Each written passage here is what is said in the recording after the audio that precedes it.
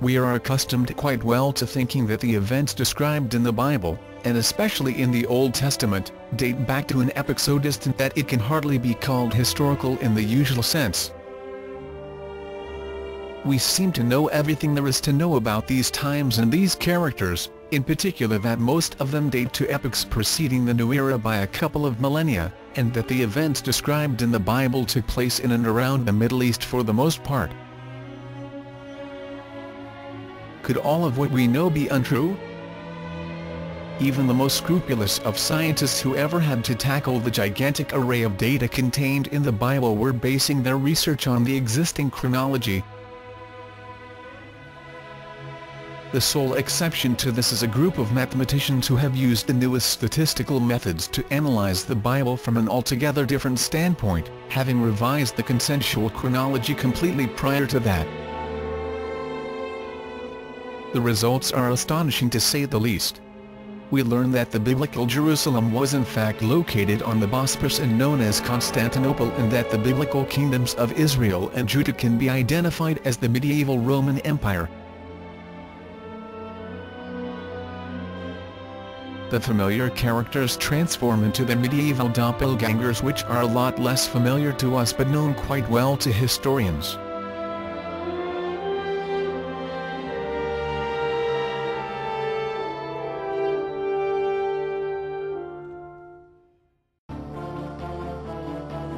This book will change your entire perception of history forever.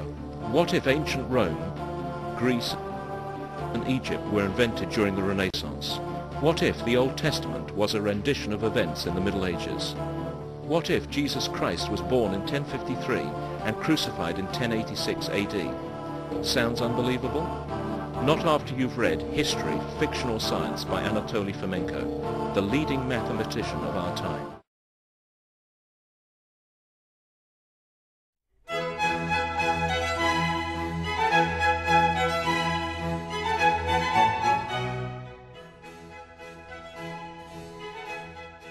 Is it possible that ancient Rome, Greece and Egypt were invented during Renaissance?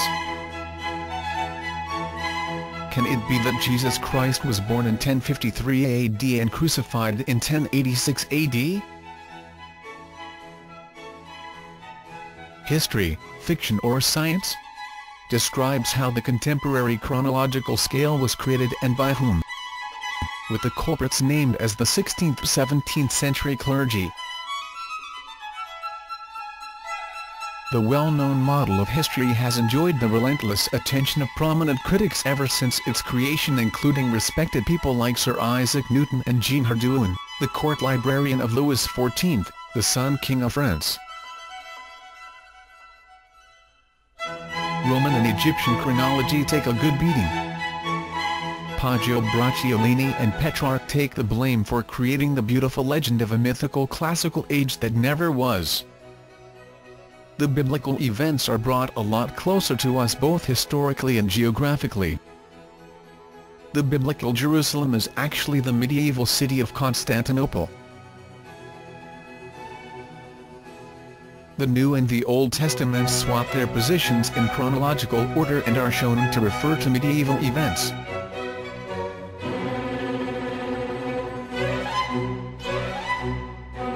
Using astronomy and statistics to back his theories, Fomenko delivers an abundant astronomical proof showing that the identified dates of ancient eclipses are blatantly untrue.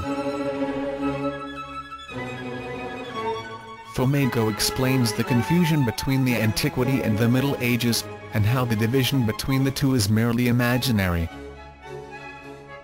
The book contains in-depth descriptions of the research methods used as well as the most meticulous rendition of the global chronological map with its numerous errors and glitches explained in a very level-headed manner.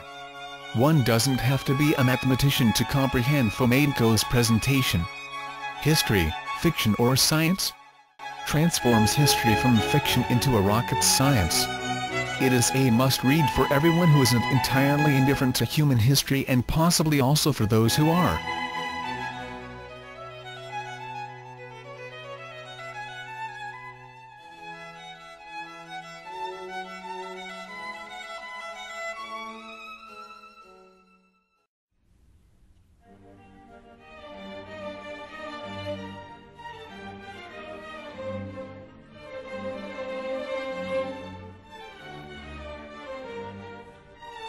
We shall never know just how many historical documents are in fact counterfeit.